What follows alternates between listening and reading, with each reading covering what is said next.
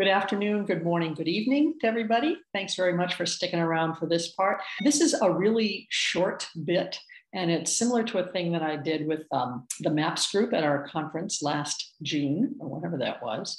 And it's little short things. I mean, going to conferences and just working in a lot of different places, I've learned a lot of really cool things of just, oh, wow, how about that? Melinda O'Malley told me one, and it was, kindergarten children in particular are absolutely sure they're whispering and they're talking out loud. And one of the things that she did with them was to show the difference between speaking. So everybody put one hand on your neck so that you can feel your voice box. Okay, whisper your first name. Okay. Now, keep your hand there and say your first name aloud.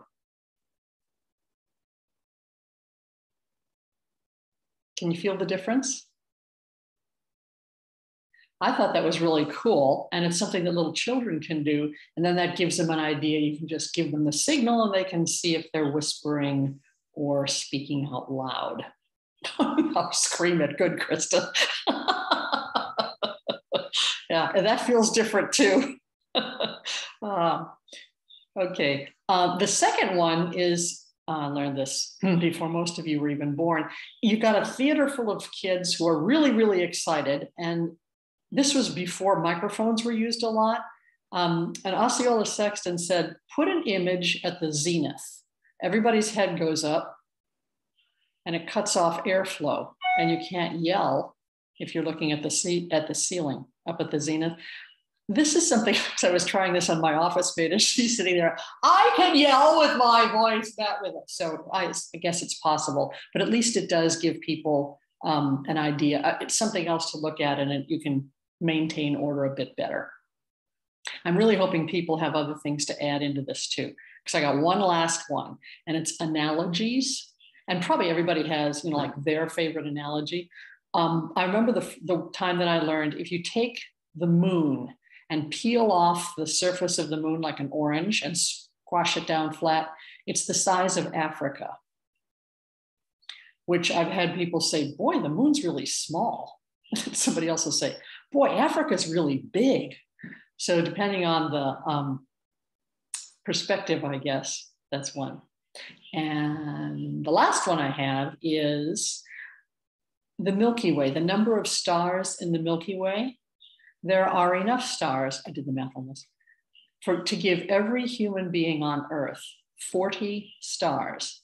That's about how many stars there are in the Milky Way. Amy, can you do your audio or your getting people's attention one? So one thing I do to get everybody's attention before I bring them into the theater, or sometimes at the beginning when they're sitting in the theater and they're still talking to each other and not looking at me yet, I just start with, instead of screaming, hey, if you can hear my voice, clap once. And the ones who can hear me, clap one time. If you can hear my voice, clap 2 times. And then you get a couple more people who clap. And then I go into bigger motions. If you can hear my voice, put your hands in the air. If you can hear my voice, put your hands on your head. And that by then, more and more people are doing the actions that I'm asking. And I'm not screaming to get their attention. And I can say, okay, now put your hands down. And hello, my name is Amy. Thank you for that. Thanks. One thing I found out in teaching virtually the last couple of weeks, I'm in the habit of saying, touch your ears, touch your nose, touch your chin, which I'm hesitant to do during these COVID times. So we're doing a lot of touch your head, touch your shoulders, touch your stomach, because not touching faces is a thing now. Thank you. Yeah, we used to do the voice operated lights. I've talked about this before, where if it gets too noisy in here, the lights are just going to come on and there's nothing I can do about it. So we'd use the cove lights in the fixed dome, or we would have the, when I was teaching with a Star Lab, we'd use the side lights. Mm-hmm. Yeah, that was always one of my favorites. They learn pretty quick to keep their voices down if they wanted it dark. Mm-hmm. If I wanted people just to observe something for a few seconds, I would play some music. and say, listen to the music and see what you can see, you know, whatever. Krista, how do you use cove light signals?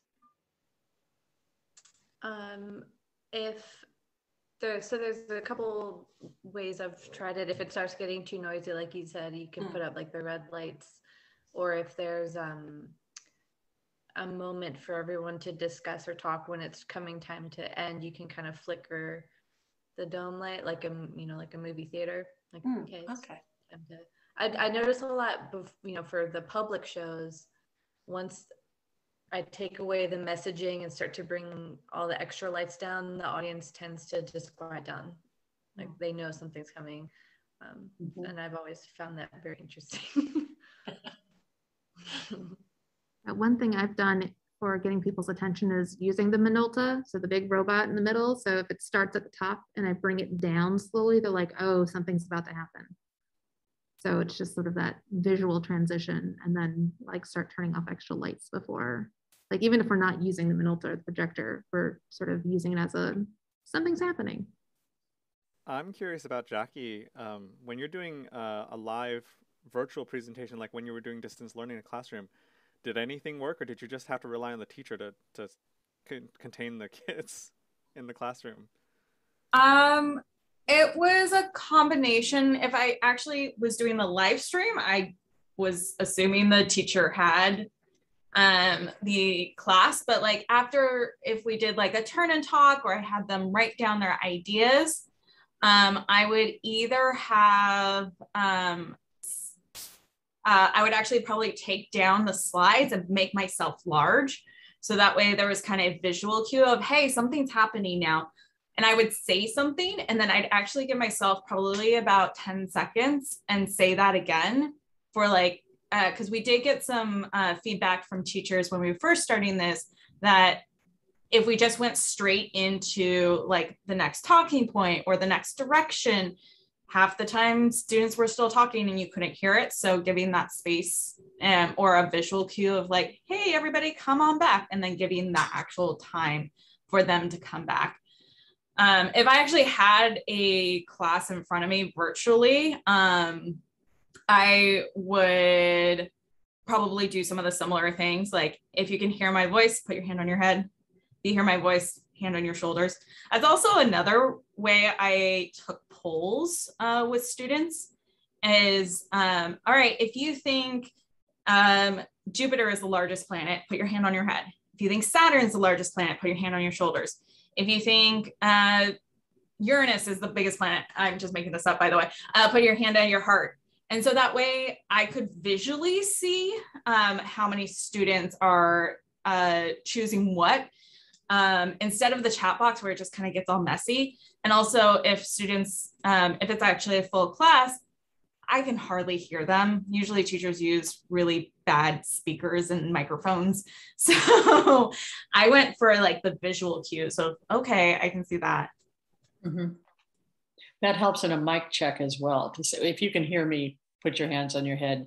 You know, watching that, students' hands all go to the head, and the teacher's still fussing around with the phone or whatever. Yeah. Brian, would you do that hot and cold thing, please? The hot and cold thing. Oh, yeah.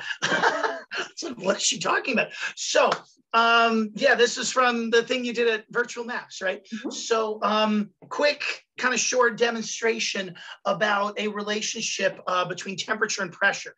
All right. So, everybody, take your hand. Hold your hand out in front of your mouth, and I want you to blow cold air on your hand. Okay. Everybody's blowing cold air on your hand, right? Okay, now I want you to do the same thing, but I want you to blow hot air on your hand, okay? Okay, so your face is making you're shaping your mouth in two different ways. Now I want you to try something. Can you form a circle with your mouth, but somehow still blow hot air?